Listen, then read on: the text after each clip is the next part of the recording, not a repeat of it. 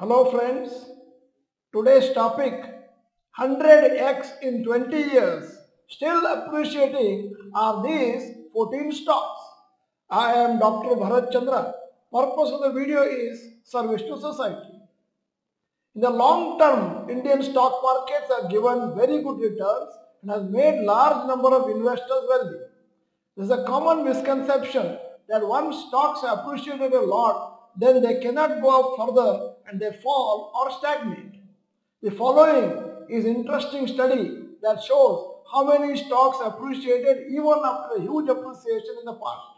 The data on returns from 1994 to 2014, 20 years, has been taken from a study done by Motiram Oswal, and the returns since March 2014 has been calculated by us.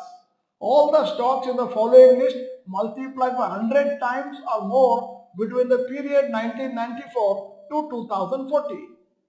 Now, performance of companies in the long term. Asian Paint CAGR for 1994 to 2014 26%. CAGR from 2014 to 2023 22%.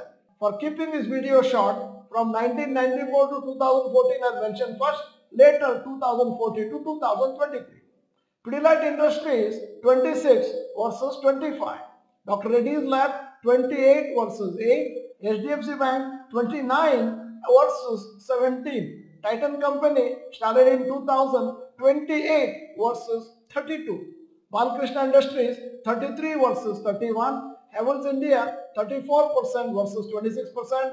Eicher Motors 36% versus 22%. Kotak Mahindra Bank 38% versus 19%. PI Industries 34% versus 32. Now going to the 11th stock in my list, Infosys. CAGR for 1994 to 2014, 49%. CAGR from 2014 to 2023, 13%. Wipro, CAGR for 1994 to 2014, 40. And now for the last 10 years, 7%. Shree Cement 38 versus 20. Sun Pharma 34 versus 6%. Now observations and comments about today's video. Number 1. In spite of huge appreciation from the period 1994 to 2014, 20 years, most of the stocks have managed to still give good returns in the last 10 years. Number 2. All the companies were leading companies in their sectors by 2014 and had already grown large. Still the returns given have been good for most companies.